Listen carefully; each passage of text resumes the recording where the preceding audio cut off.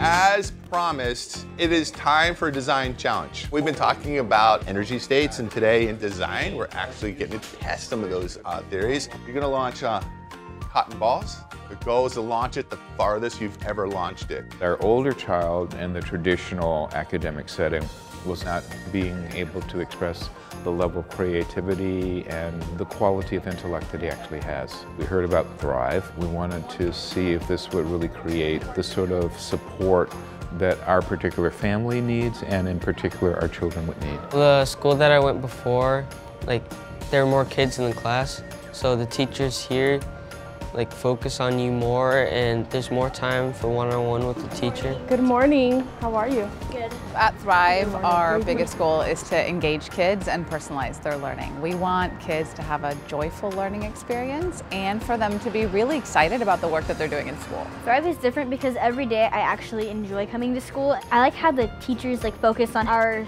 spot where we're learning instead of the whole class doing this big group lesson and then having to do the same worksheet. We all have our own levels. Here we get to do different projects and different hands-on stuff. We are not confined by the traditions that other schools are. We are always analyzing what we're doing, and we're making changes, we're modifying. If we wanted students to have long-term success, we couldn't just let them go after middle school. We had to see them through high school. The personalization that we provide in elementary school and middle school needed to continue. We really put the learning in the students' hand so that they're accountable for how fast they learn. Most importantly, what they struggle with. Well, what I hope is going to happen is it's going to fly really far. You're gonna mess up. Don't use that one. And that's okay, we're okay with that. That's part of learning, is messing it up.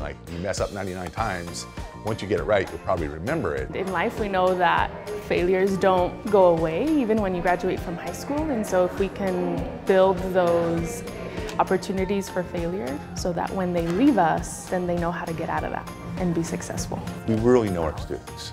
We know them as humans, we know them as scholars, we know what their needs are. And we have that two-way communication with it. We're all just a family. We're tight. How far did you launch it? 86 feet. The sort of patience and care so that he's really being met as a person, as a whole person. It absolutely turned around his experience. We feel fortunate in that respect.